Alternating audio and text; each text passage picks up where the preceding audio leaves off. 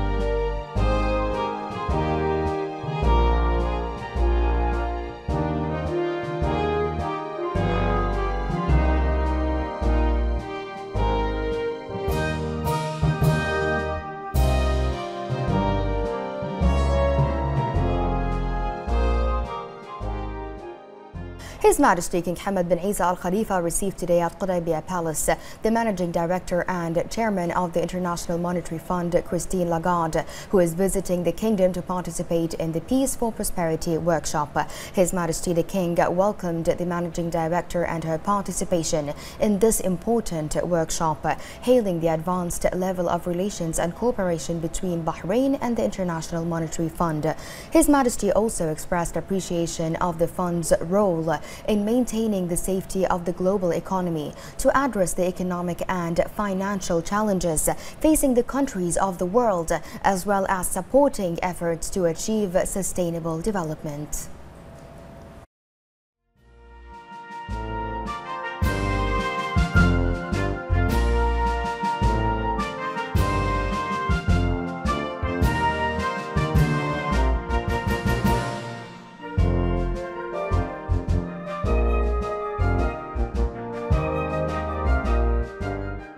The representative of His Majesty the King for Charity Work and Youth Affairs, President of the Supreme Council for Youth and Sports, His Highness Sheikh Nasser bin Hamad Al Khalifa, received the President of FIFA, Gianni Infantino, on the occasion of his visit to the country. His Highness Sheikh Nasser hailed the support of FIFA President to Bahraini sports, particularly football, to achieve the highest levels and desired goals. His Highness Sheikh Nasser discussed with Infantino the means of developing Bahraini football, highlighting the support it receives from His Majesty King Hamad bin Isa Al Khalifa and the continuous support of His Royal Highness the Prime Minister Prince Khalifa bin Salman Al Khalifa and His Royal Highness the Crown Prince, Deputy Supreme Commander and First Deputy Premier Prince Salman bin Hamad Al Khalifa.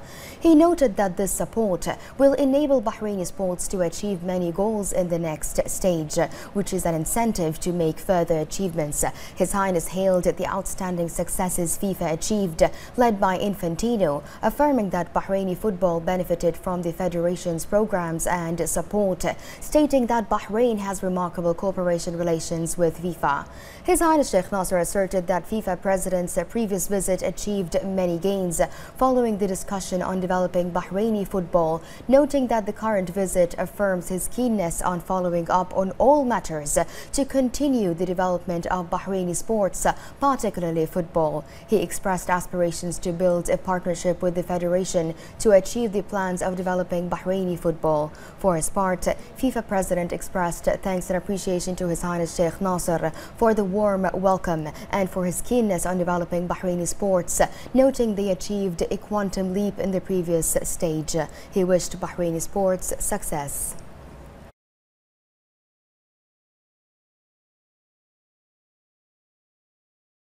The Minister of Industry, Commerce and Tourism, Small and Medium Enterprises Development Council Chairman Zayed bin Rashid Al Zayani yesterday participated in the graduation ceremony of the third batch affiliated with Brinks Company, which was patronized by the Minister of Transportation and Telecommunications Kamal bin Ahmed Mohammed.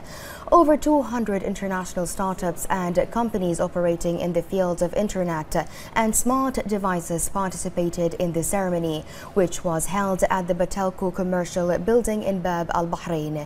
He expressed admiration with the level of applications and projects that were presented. During the ceremony, the minister praised the development of the emerging companies, which have become the focus of international economists and investors working in all fields. He noted that Bahrain is striving to promote startup companies, which are now an essential element in building the economic system. Al Zayani pointed out that Small and Medium Enterprises Development Council is launching a number of initiatives in support of entrepreneurship, including providing incubation services and speeding up businesses, where 21 incubators were licensed, benefiting more than 600 startups. He added that Bahrain Exports Center was launched to promote national exports and enhance its quality, to promote Bahrain's position as a global trading partner.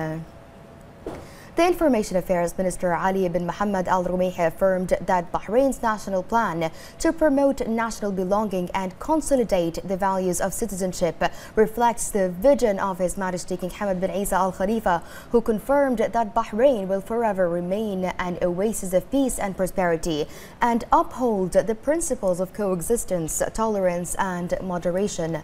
Al Rumaihi praised the patronage of the Minister of Interior and President of the Follow-Up Committee for Implementation of the National Plan, General Sheikh Rashid bin Abdullah Al Khalifa, and his keenness to promote national belonging and consolidate the values of citizenship through 70 initiatives aimed to achieve definite objectives. The Minister of Information said that the ministry offers all its capabilities to ensure the successful implementation of its assigned initiatives, including the activation of laws and regulations, professional code of ethics for the various media channels to showcase the Bahraini citizens' positive image. The ministry supports all the media platforms in order to boost the efforts aimed to promote the national sense of belonging, preserve the nation's accomplishments and serve the kingdom's development and modernization. He said that a working team was formed to follow up the media plan. The ministry will provide all forms of media support to the partners for implementation of the national plan across its main themes, programs, PR, media, curricula, legislation and regulation initiatives. His Majesty King Hamad bin Isa Al Khalifa, the Supreme Commander, deputized the Commander-in-Chief of the Bahrain Defense Force (BDF), Field Marshal Sheikh Khalifa bin Ahmed Al Khalifa, to attend the 11th graduation ceremony of the Joint Command and Staff session. The ceremony was attended by the Defense Affairs Minister, Lieutenant General Abdullah bin Hassan Al Nuaimi, the Commandant of the Royal Command, Staff and National Defense College, Rear Admiral Abdullah Saeed Al Mansouri, delivered a speech in which he extended deepest thanks and gratitude and loyalty to His Majesty the King for patronizing the graduation ceremony.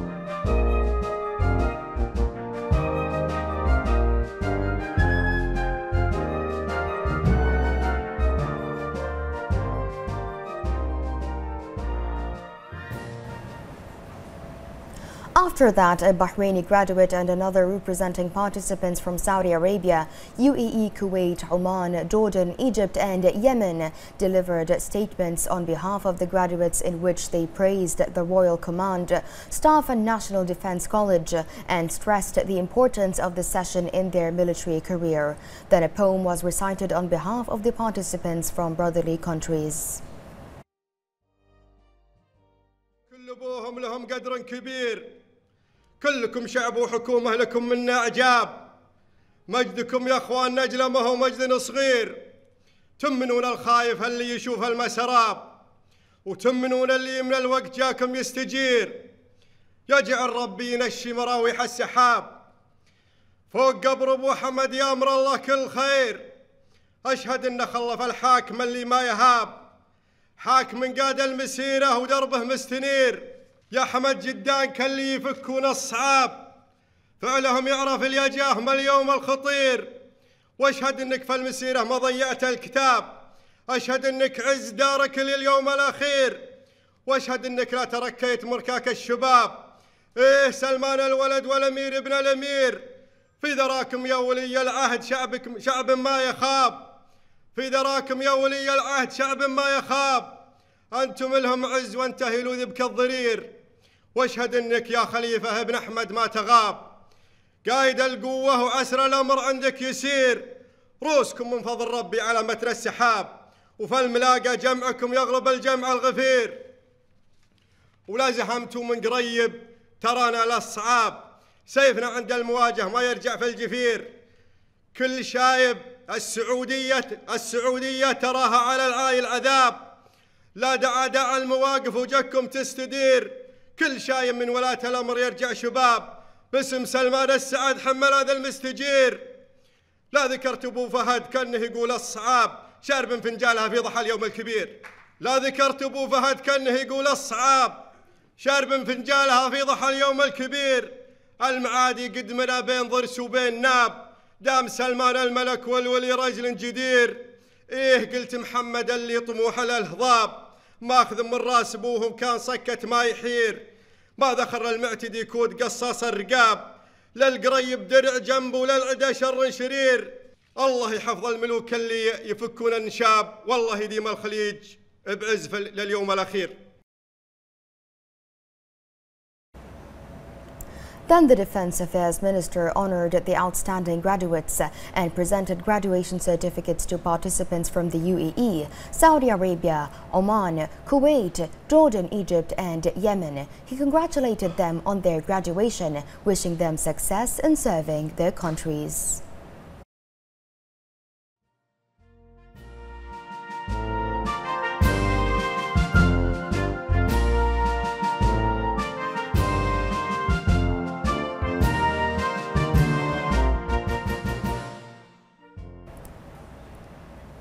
The Supreme Council for Women, SCW, chaired by the wife of His Majesty the King, Her Royal Highness Princess Sabika bint Ibrahim Al Khalifa, hailed the resolution of the Cabinet meeting today regarding the referral of a draft law amending Article 8 of the General Budget Law to the Coordinating Committee to make it more responsive to the integration of women's needs into development programs, to ensure the principle of justice, equal opportunity, and use available resources to achieve participation and justice between both sexes.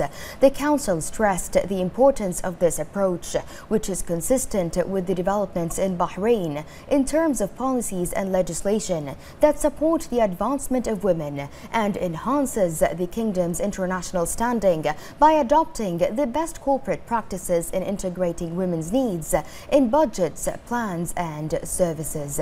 The Secretary General of the Council, Halal Ansari, hailed the resolution of the Ministry of Finance and National Economy, Sheikh Salman bin Khalifa Al Khalifa, on the appropriations, regulations and instructions for the implementation of the state budget for the fiscal years 2019-2020. Al Ansari noted the clarity of the new resolution, its directives and guidance in regard to the implementation of programs and initiatives of the strategic plan for the implementation of the national plan for the advancement of Bahraini women 2019-2022. She added that it also affirms the importance of taking into account the state institutions' allocations of support services for women in the work environment. The U.S. Embassy in Bahrain organized today a press roundtable discussion with U.S. Special Envoy for Iran and Senior Policy Advisor to the Secretary of State, Brian Hook, who is currently visiting Bahrain to discuss means of strengthening cooperation in the region to face escalating tensions with Iran, who is the biggest threat for peace and stability. Hook mentioned that he had a fruitful meeting this morning with the Minister of Interior, General Sheikh Rashid bin Abdullah Al Khalifa, and will be meeting tomorrow the Minister of Foreign Affairs, Sheikh Khalid bin Ahmed bin Mohammed Al Khalifa.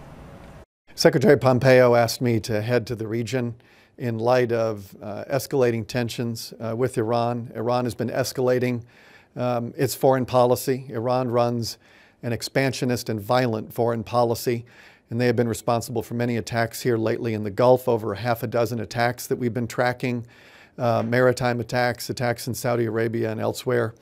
And so we have put in place a strategy of diplomatically isolating Iran and imposing enormous economic pressure on the regime so that we drive up the costs of this kind of behavior. Iran is the last revolutionary regime on earth, and so much of the suffering and bloodshed and instability in the Middle East is caused by Iran directly and indirectly through its proxies.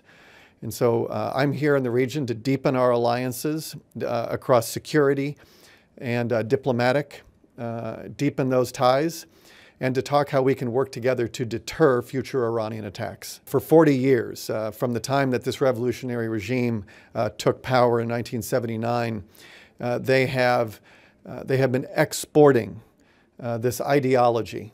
And whether they started in Lebanon, and now here we are, they had a very good run, I think, over the last 10 years, thanks to the Iran deal, spending the sanctions relief on Hezbollah and on Assad's war machine in Syria, supporting Shia proxies in Iraq, the Houthis in Yemen, here in Bahrain, supporting underground cells that have attempted and tried to destabilize the government, but they've been unsuccessful.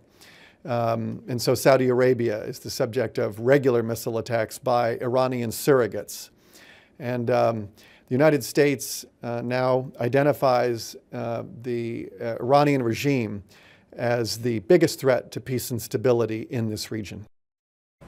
U.S. Special Envoy for Iran and Senior Policy Advisor to the Secretary of State, Brian Hook, also highlighted the violent escalating actions of Iran in the region lately. He assured that cooperation and coordination with partners in the region is strong and successful. Moreover, he called on the world to unite and stand up to face the Iranian regime to avoid further violence and terrorism. On May 12th, the Iranian regime conducted attacks off the coast of the Emirate of Fujairah. And they attacked a Saudi tanker, an Emirati tanker, and a Norwegian tanker. And then you also had further attacks on June 13th, more tanker attacks. And this is what Iran has been doing to retaliate against Saudi Arabia and UAE for helping to offset the loss of Iranian crude oil that the market has experienced. We have now zeroed out all imports of Iranian crude oil. That's 3% of the world's oil supply. The Saudi Arabia and UAE, working with the United States, has been able to offset that loss. And we have been able to keep the oil market very stable after taking off 3% of the world's oil supply. So we have very tight coordination with our Gulf partners in the region, and we are running a very successful foreign policy. And from my tour here in the Gulf, I have heard only unequivocal support for the president and his foreign policy to Iran. The world needs to hold Iran accountable for its nuclear program, its missile program, its regional aggression, its arbitrary detention of dual nationals, its systematic human rights violations. And we need to hold Iran accountable because if we don't stand up to this regime, it is going to expand and it is going to try to dominate more and more of the Middle East. The Iranian regime is attempting to create a Shia corridor of control to dominate this region. And it's very important that especially here in the Gulf, that that governments stand up, and we have deepened our security partnerships in this region by accelerating arms sales to the region, because we want our partners here to be strong and sovereign and secure against threats coming from across the Gulf.